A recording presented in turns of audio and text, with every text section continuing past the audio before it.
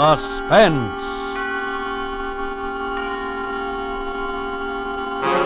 Autolite and its 96,000 dealers present radio's famous couple, Ozzie and Harriet Nelson, in Mr. Diogenes, a suspense play produced and edited by William Spear.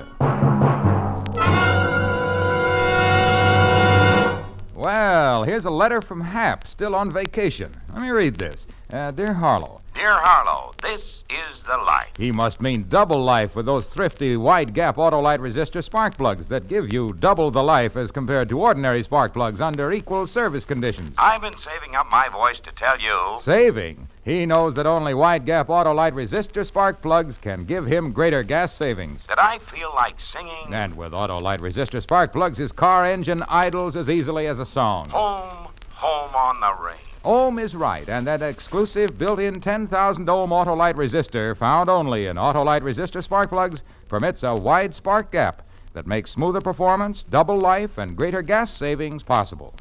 So next time you visit your service station, ask your dealer to install a set of the new Autolite resistor spark plugs in your car. And remember, you're always right with Autolite. And now, with Mr. Diogenes and the performance of Ozzie and Harriet Nelson, Autolite hopes once again to keep you in suspense.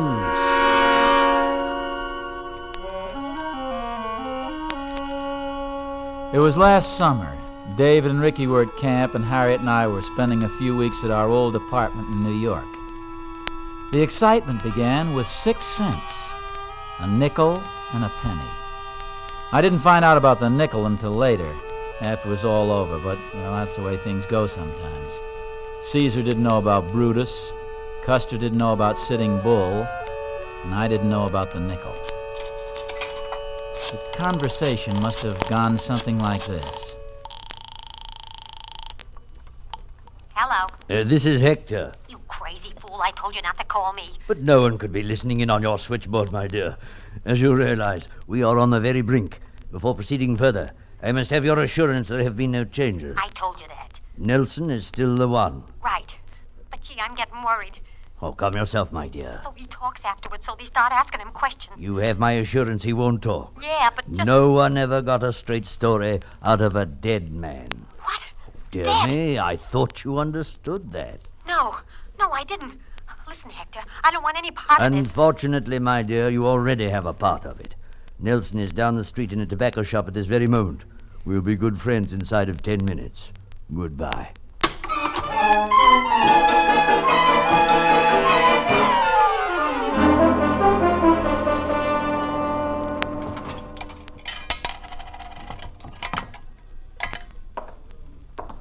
You lose the bet, Eddie. You haven't gained a pound. Take a look at the card.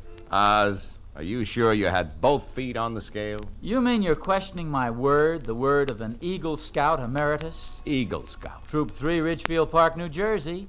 Scout's honor, see? Both feet on the scale. Now, as I recall, the bet was 2 bits against a can of pipe tobacco. I'll take Gold Nugget. No dice. All out of Gold Nugget ever since they started that crazy radio program of theirs. Let's see. How about some of this? What's the matter? See, that's a funny one. Look, I'll refund your penny. No, the card here. Now, look at my fortune. Today will be the most memorable day of your life. So what? So it's memorable. Today's our anniversary, you know. Yeah? Oh, it's just a coincidence. Sure. Did you ever see a card like this before, Eddie? Oz, every time a guy gets weighed, I don't run right quick and peek over his shoulder. No, but the wording is so peculiar. The most memorable day of your life. Now, that's a pretty broad statement for a scale company to make. Tell you what. If it turns out a bust, come back tomorrow and we'll dope out a nasty letter to the scale people. Well, okay, Eddie. Thanks for the tobacco. Forget it. So long, Oz. So long. Most memorable day of your life. Oh, kind of strange at that. Most memorable day of... I'm sorry. I was just thinking of it. My fault entirely. In a hurry, didn't look where I was going. Forgive me, please. My fault entirely. Should have looked where I was going. Sorry. Hey, wait a minute. You dropped your wallet. Hey, mister. Hey, just a minute, will you? Huh? Oh, Here, you dropped your wallet. Wallet? Oh, yes, I know. It's lucky I caught up with you. I'm quite aware I dropped my wallet, young man. Thank you so much. You mean you make a hobby of dropping wallets? You hit the nail on the head, sir. This is a red-letter day on my calendar. The most memorable day of my life. Oh, well, it was... What did you say? The most memorable day of my life, Mr. Nelson. Ozzie Nelson. Mr. Nelson. Allow me to introduce myself, sir. My name is Diogenes. Diogenes? Hector Diogenes. I seek the honest man. Oh, well, that's very interesting, Mr. Diogenes. The wallet, you see, is full of stage money. I have dropped it at the feet of 100, oh, nay, 1,000 candidates, just as I did a moment ago. Allow me to congratulate you, Mr. Nelson. You are the first to pick it up and return it to me unhesitatingly. Oh, tell me, do you plan to be home tonight? Well, as a matter of fact, no. It's our anniversary, and Mrs. Nelson and I plan to celebrate. Oh, dear. Too bad, too bad. You'll simply have to change your plans. There's no other way. I beg your pardon? I admit, sir, my methods may seem a bit eccentric, but this I permit myself. With $5 million, a man may allow himself the luxury of eccentricity.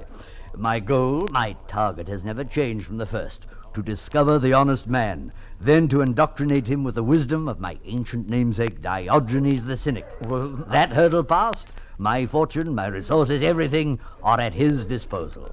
But now, wait a minute, just a minute. Let me get the thing straight. It's very simple. Here, in this leather-covered book, are the discourses of Diogenes, the wisdom of the greatest thinker the world has ever known in 20 short pages. Now, you will take this with you, Mr. Nelson, and commit it to memory tonight. Tomorrow morning at 9 o'clock here at this very place, we shall meet, and I will hear you recite. Now, time is of the essence, sir. Spend it well, spend it gloriously tonight at the feet of Diogenes the Cynic. Your fortune, your future, nay, the world itself, are within your grasp. And now, good day, sir. Well, wait now. No, just a minute. Good day Mr. and Godspeed. Good day.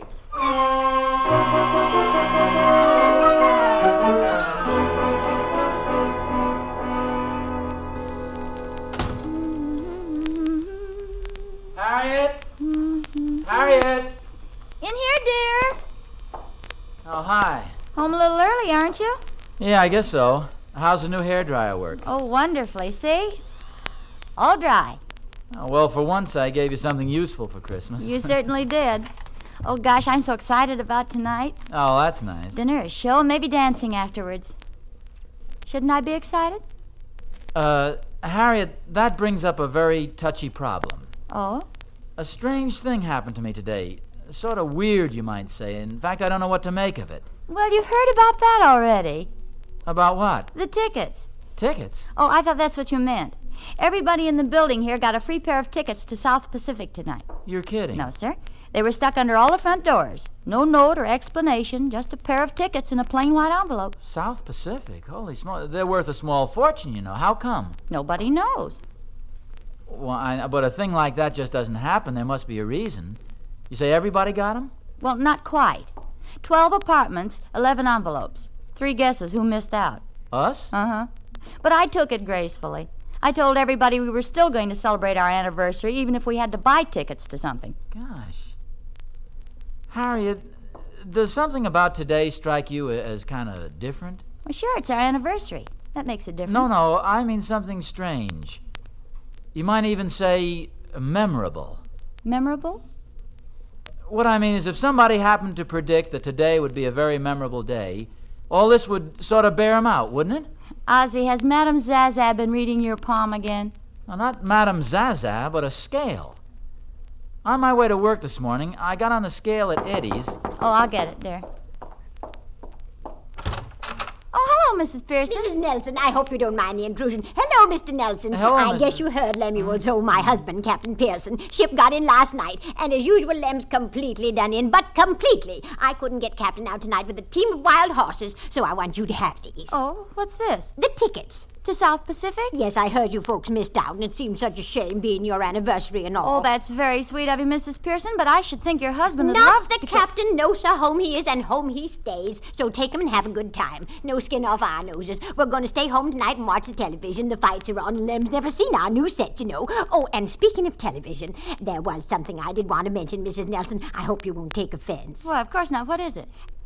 It's that thing over there on the table. The hairdryer? Uh-huh. It's strange, but every time you turn it on, we get buzzing on our television. I was hoping while Captain's home you could use it daytimes instead of nighttimes. Why, of course. I wish you'd told me before. Oh, I don't mind for myself, but now with Lem home. Oh, I'll remember, Mrs. Pearson. And thanks for the ticket. Oh, sure, it's nothing at all. That's what neighbors are for, you know. Have a good time now and happy anniversary. Oh, thank you. And good night, Mrs. Pearson. Good night. Oh, boy, that was a 7-day blow. I know, but she is sweet. Isn't it wonderful, dear? Now we can go after all. Harriet, before we go any further, I'm going to have to ask your full cooperation. That sounds like a speech. It is, a short one. To state it as baldly as possible, I don't know whether we ought to go out and celebrate or stay home and study Greek. Harriet, Say it again. Slower. I said we have one of two alternatives. To go out to South Pacific or stay home and study Greek. Now that I hear, I realize it calls for a short explanation. See, while I was at the store...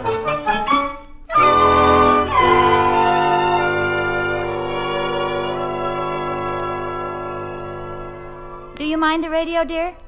No. But what is Caesar to a cynic, but Zeus, who hath deputed him and whom he serves? I'm glad you asked that. Oh, please, It's 7:30, dear. I just thought you might like to know.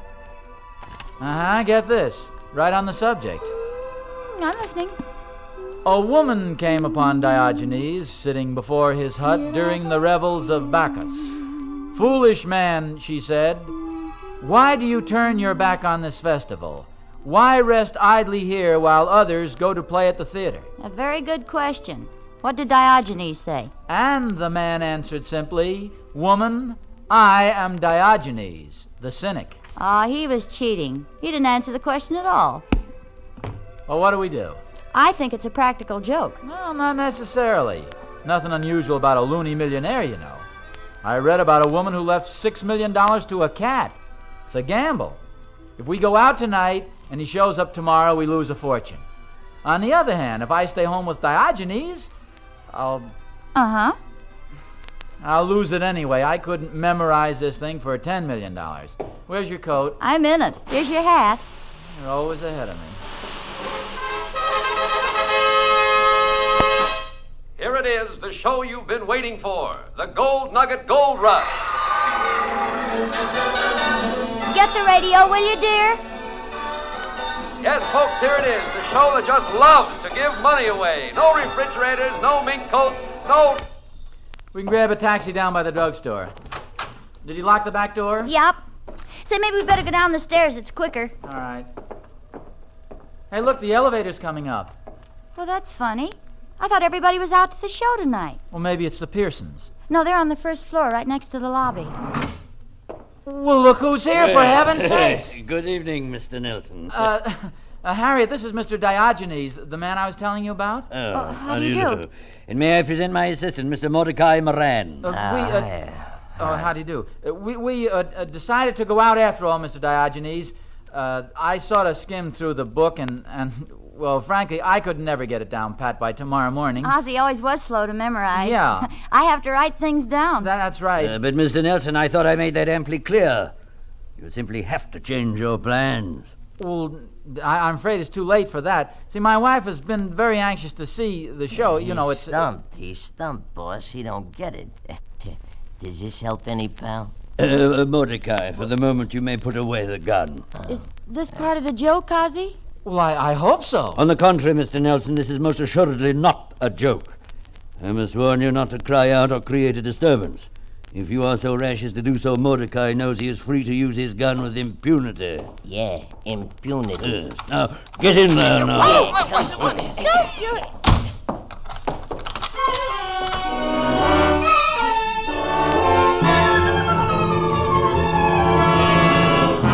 Autolite is bringing you Ozzie and Harriet Nelson in Mr. Diogenes. Tonight's production in radio's outstanding theater of thrills, Suspense.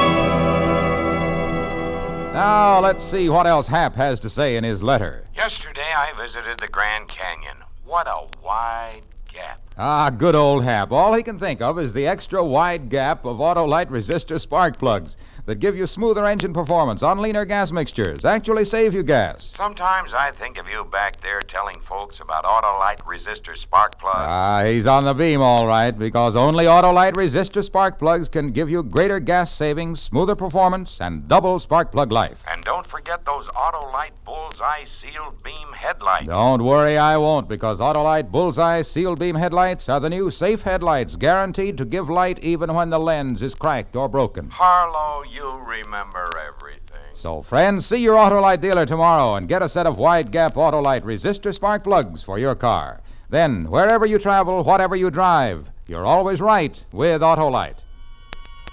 And now, Autolite brings back to our Hollywood soundstage our stars, Ozzie and Harriet Nelson with Joseph Kearns in Mr. Diogenes, a tale well calculated to keep you in suspense.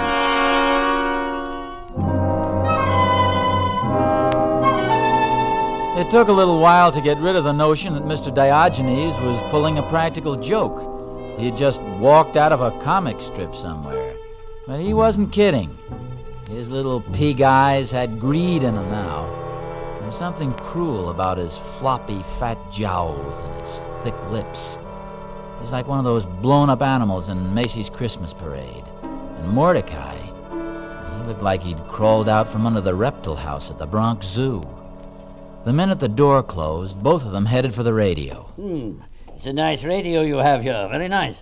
Where would the switch be, Mr. Nelson? Oh, yes, sure. Now listen to me. Before you settle down for the evening, whatever you want, we don't have. Can you understand that? It's some other Nelson. New York is crawling with Nelsons. There are more Nelsons in New York than there are in Sweden.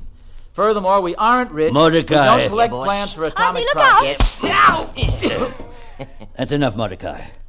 Everything in its place, Mr. Nelson, and in its proper time.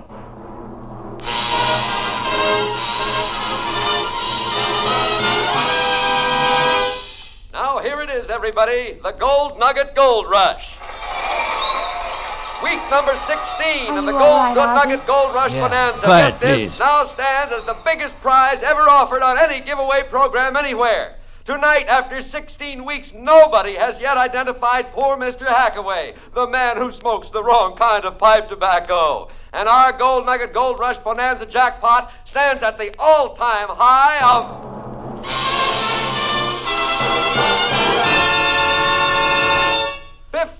$58,000 in cash. Ozzie, what is this? I don't know, but I think I'm catching on.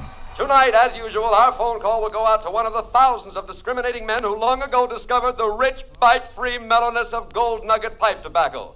And tonight, as usual, our Pony Express rider is waiting at his post with $58,000 in greenbacks in his saddlebags, ready to go if our contestant correctly guesses the identity of that unenlightened, misguided, long-suffering fella who smokes the wrong kind of pipe tobacco, poor Mr. Hackaway.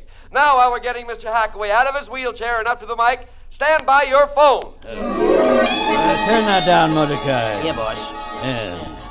I couldn't help hearing you say you were catching on, Mr. Nelson. Ozzie, they're calling you tonight? Ask Mr. Diogenes. Exactly. Perhaps you didn't realize, Mr. Nelson, how lucky you were.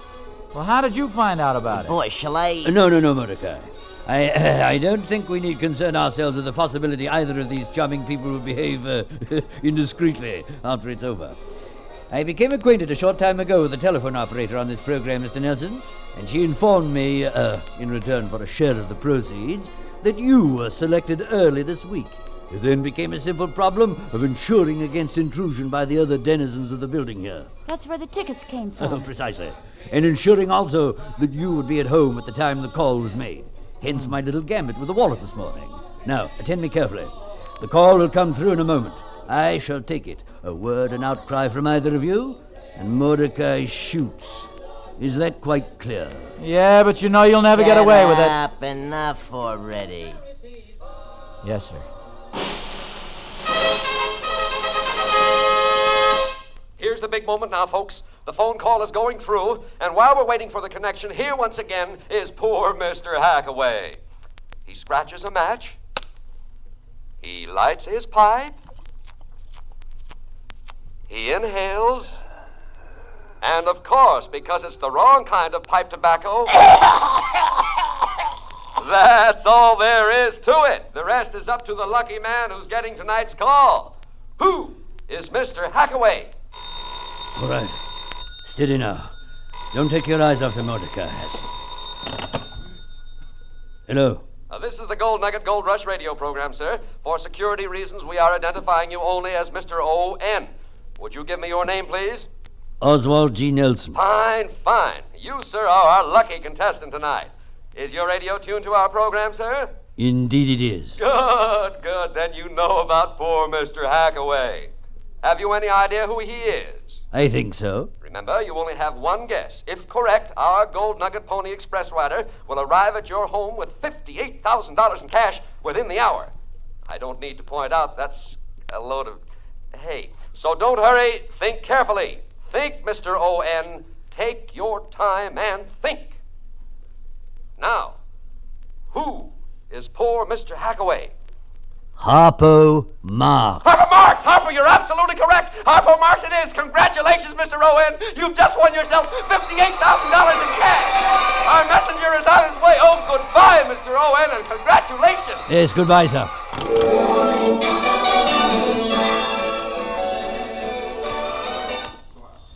All right, what happens now? Mrs. Nelson and I shall remain here to receive the messenger. You will retire to the rear with Mordecai. All right, quickly now. Take him in back. Well, he shoved me in the bedroom closet and locked the door. And I heard his steps fade off a little, probably to the bed across the room. A string hit me on the nose, and I remembered the light in the closet. It was 8:15. The messenger'd be here in a half hour, maybe less. After that, I didn't want to think about after that, so I tried to fix my mind on something else. And that's when my eye lit on something lying next to a hat box in Harriet's side of the closet.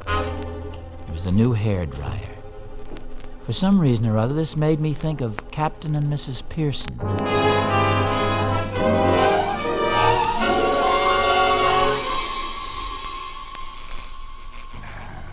Doggone this thing. Lem, dear, it's as simple as ABC. Look. I don't know what happened, Mary. All of a sudden, the picture listed heavy to port, and she began to spit at me. Why, there's nothing to it. It's beyond me how you can drive a steamer, Captain, yet throw up your hands when it comes to a television. See this knob here? This is for sound, and this is for your picture. Oh, dear. You see? That's what happened before. Why, I don't understand it. Let me... Oh, I know. It's Mrs. Nelson. Is it? But it can't be. Can't it? No, I gave her our tickets. They're out. What are you talking about, Mary? Her electric dryer does that. Maybe she changed her mind and stayed at home. I'll run right up there. No, forget it. No use raising a hob over a little thing like that. How do you turn it off? Well, here, let me. The fights don't come on for an hour anyway. She'll likely have her hair dry by then. Funny they didn't go to the show. Wait a minute. If I'd known that, I'd... Mary. What's the matter, Lem? Wait, don't turn it off. Let me listen.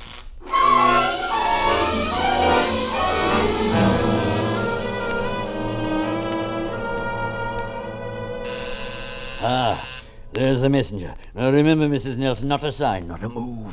Go ahead. Yes? Oswald G. Nelson? Yes, that's right. Happy prize money to you.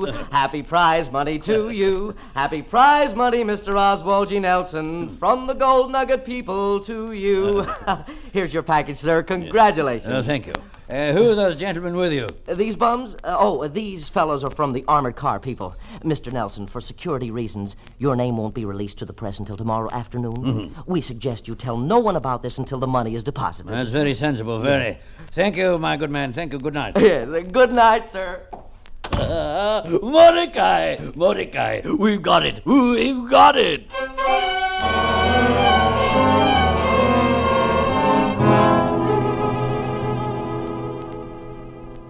Ozzy, hold my hand, will you? Sure. Shut up. Mordecai, you bring the car around as quickly as possible, understand? Yes, sir. I don't want to seem nosy, but where are we going? Mordecai and I are going to Cuba.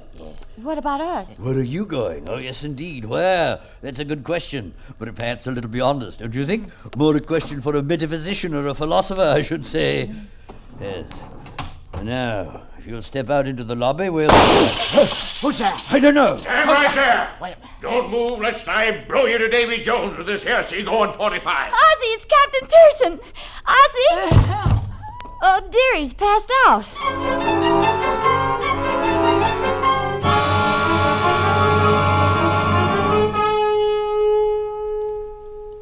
Stars, Mrs. Nelson, you certainly lived a lifetime in the last hour. That clever husband of yours making a Morse code SOS with that hairdryer. I get the shakes when I think how close we come to turning the television off. Me too. Who's that man with Ozzy? I don't know. He come up just as Lemon, the officer, took off in the patrol car. Oh, would you excuse me for a minute, Mrs. Pearson? Sure, go ahead. What are they doing? I guess I figured it wrong then. I get $2.25, but if you say $1.79, well, I guess you ought to know. Good. Shall I let you have it now? I just happen to have some spare change in my pocket. Yo, I guess I'll be all right. Okay. There's $1, 50, 75, and 2, 4. 4 makes 79, right? Right, and here's your package. All square. All square. Thanks a lot, Mr. Nelson. Good night. Good night. Ozzy, you gave him the $58,000. Well, sure, everything's settled now. It's all square. Who was it?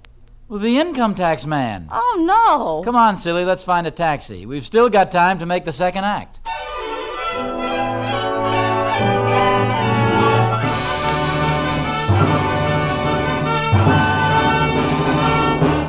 Suspense, presented by Autolite.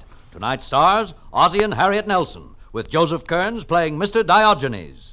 Ozzie, I've been hearing you and Harriet on your H.J. Hines program, The Adventures of Ozzie and Harriet. Oh, thanks. And we've been listening to Suspense regularly. You want to quit while you're even, Harlow? No. I want to tell you about Autolite resistor spark plugs. Look out, Ozzie. The man's trying to sell you something. Oh, no, Harriet. Autolite resistor spark plugs sell themselves. Really? Oh, then what do they need you for, Harlow, old boy? Yes, you're talking yourself out of a job. Maybe I should have quit while I was even. Oh, come on, Harlow. Now, we want you to keep on working. What else is there to tell about your Autolite resistor spark plug? Well, just this, Ozzie. They're one of more than 400 products made by Autolite for cars, trucks, planes, and boats in 28 plants, coast to coast. And these Autolite products include complete electrical systems, used as original equipment in many makes of America's finest cars: batteries, spark plugs, generators, coils, distributors, starting motors, and bullseye sealed beam headlights. All engineered to fit together perfectly, work together perfectly, because they're a perfect team. So, friends, don't accept electrical parts supposed to be as good. Ask for and insist on Autolite, original factory parts at your neighborhood service station, car dealer, garage, or repair shop. Remember, you're always right with Autolite.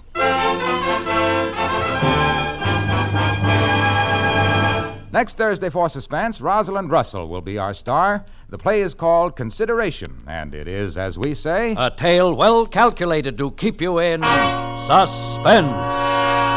Tonight's Suspense play was produced and edited by William Spear and directed by Norman MacDonald. Music for Suspense is composed by Lucien Morawek and conducted by Lud Gluskin. Mr. Diogenes is an original play for radio by Harold Swanton. In the coming weeks, you will hear such stars as Kirk Douglas, Marlena Dietrich, and Richard Widmark. Don't forget, next Thursday, same time, Autolite will present Suspense, starring Rosalind Russell. You can buy Autolite resistor or regular spark plugs, Autolite stay-full batteries, Autolite electrical parts at your neighborhood Autolite dealers. Switch to Autolite. Good night. From Maine to California and in far-off overseas outposts, the USO flag is flying once again. Those of us back home can now be sure that the USO is taking good care of our sons and brothers and loved ones on active duty with America's armed forces. This is CBS, the Columbia Broadcasting System.